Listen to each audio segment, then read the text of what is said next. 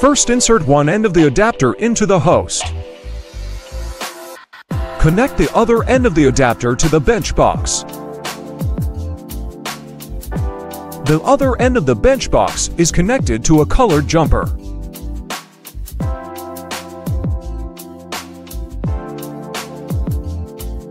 Connect the other E and D of the jumper to the ECU according to the connection diagram. Connect the USB cable to the computer and the host. Finally, plug in the power cord. Next, use the computer to start reading the ECU data. Open XUIT software.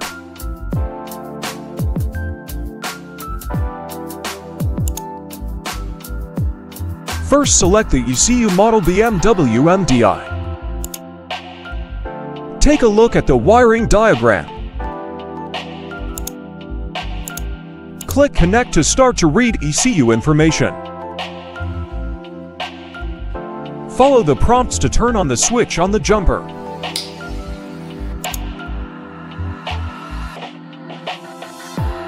After reading the ECU information, it starts reading EEPROM data.